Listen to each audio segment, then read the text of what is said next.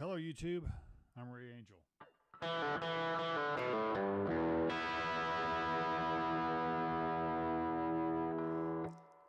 Welcome to my channel.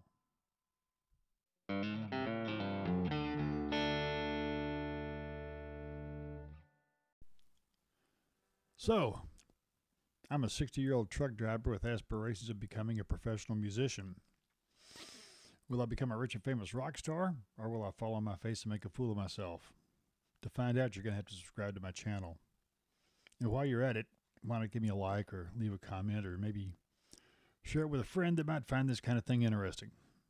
All right, let's get to it. All right, well, I hope you guys are all doing good.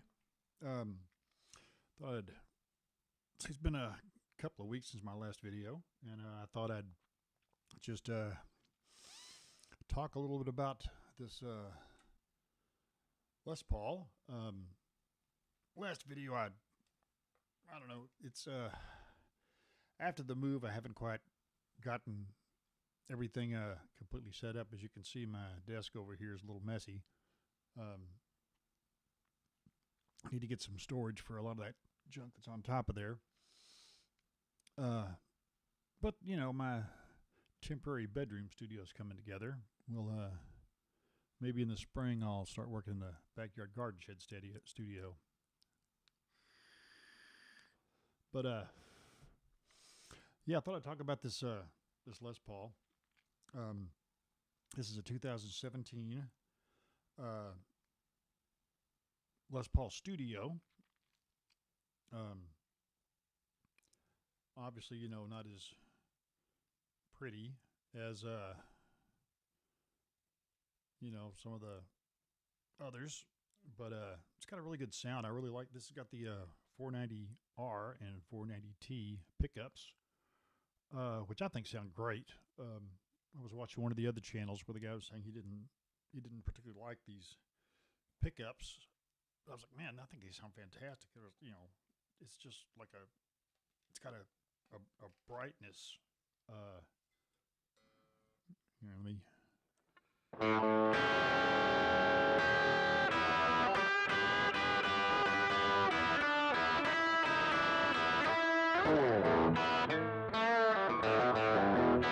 You hear that growl? I think these just sound fantastic. I mean, every time I pick up this guitar, I just want to do AC/DC and ZZ Top, you know? Or, you know.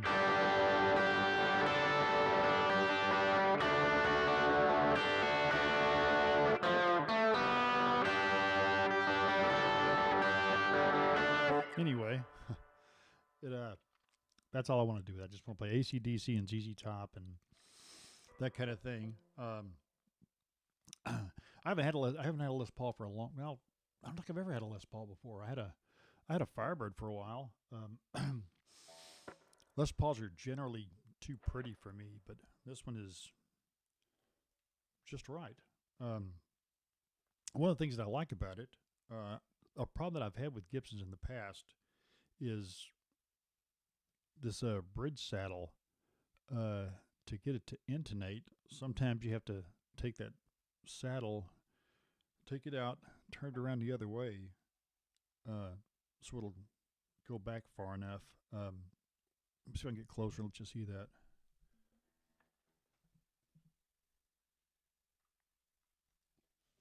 Yeah, you see how it's kind of triangular, and sometimes you have to, like I said, take that bridge saddle out, flip it around, and put it back in so that that edge is at the back instead of the front of the bridge. Can you see that? Anyway, this one didn't need that. This one set up and intonated real well. And also, it's staying in here. It doesn't have the G-string problem that a lot of Les Pauls have, and the only reason I can figure for that is, first of all, when I strung it up, I put a little 3-in-1 oil in my nut slot, but also, see if you can see this. those nut slots. See how those center strings are not exactly straight? They kind of angle toward the tuning keys. You see that? Anyway, you know, this one goes pretty much straight, but this one kicks back this way a little, and this one even more, and then this one goes the other way. So maybe that helps it stay in tune, because it's not, you know, it's not such a sharp angle there. Anyway, what else I want to talk about? Let's see. Oh man, there was something else. My daughter has named this guitar the Gronkle after one of her after a cartoon character in a dragon movie. I don't know. Maybe Disney won't sue me for that. How to Train Your Dragon. One of the dragons is called the Gronkle, or it's named Gronkle, but that's what she named this guitar. I don't know. Who knows what little girls think?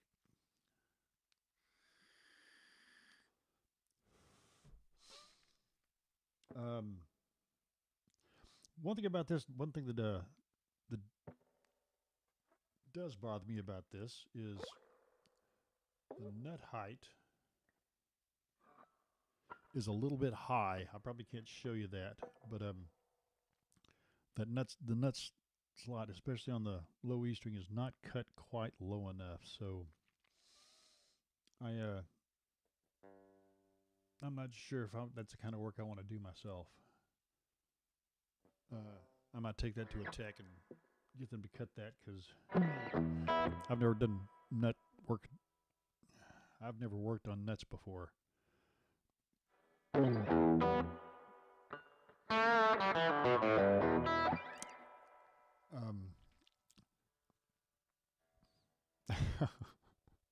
Sorry, the sixth grader in me is anyway. Get somebody else to maybe work on that nut a little bit. So what else is going on?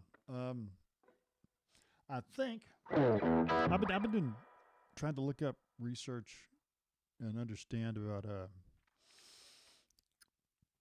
uploading cover songs onto YouTube, and I've just found it more and more confusing. Apparently, YouTube a couple of years ago used to have something where you could search a database and find out which artists they had agreements with and which ones were okay to upload their songs.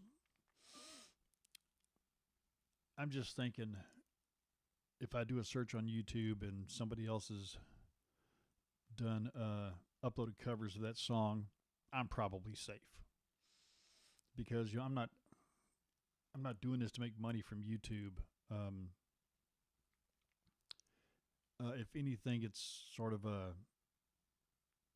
if I want to get a gig out someplace, I can send somebody a link to my YouTube channel and say, hey, look, here's a list of cover songs that I do, and you can understand who I am and what I do and all the rest of that kind of thing.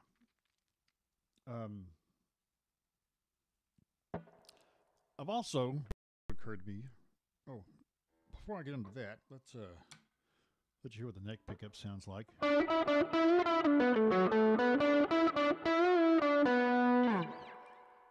Why am I playing in B?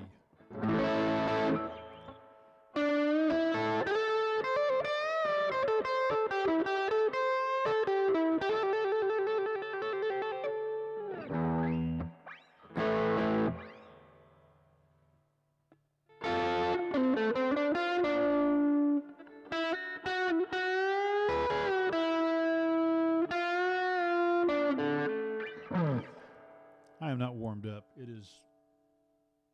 It's 3:30 in the morning here. I'm kind of just out of bed. Everybody else in the house is asleep, so I thought, okay, I can make a video, but I am not warmed up. My fingers are not playing what they ought to, so forgive me. But and both pickups.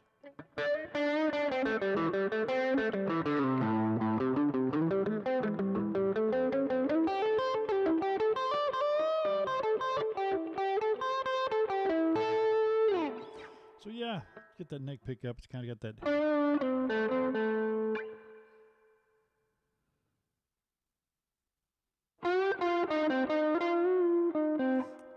Kind of a Santana vibe. Sounds all right. Anyway, where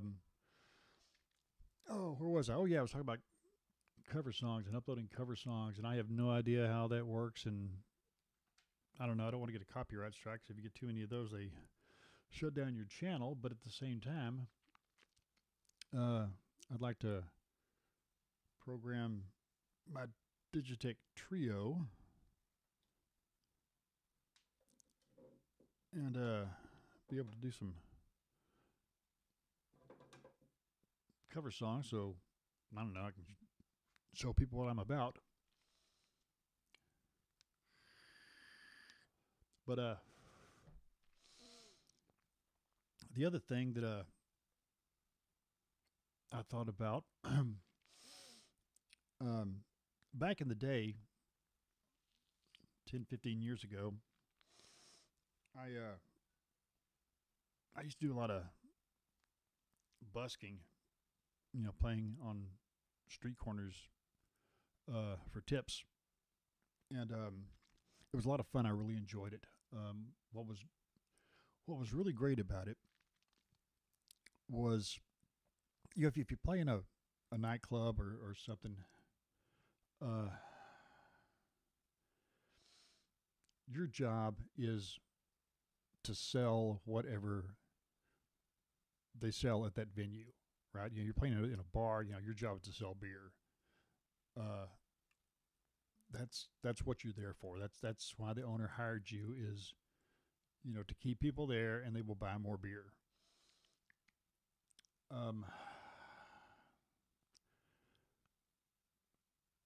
kind of troubled by that. I don't like it. And what I liked about busking is it's just me and the music and the people that like it. People that don't like it, they walk on by, but maybe 1 in 20 or 1 in 50 or 1 in 100 people will enjoy what you're doing, and they'll stop and listen and maybe throw you a tip or whatever and have a little conversation, and you get this nice human connection.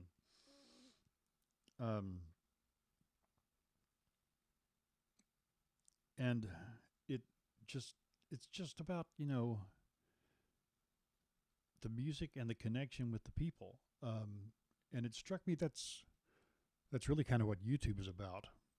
You've got all these guys with their Patreons and online tip jars, and it's really the same kind of thing. It's sure YouTube's making money off this, Google, but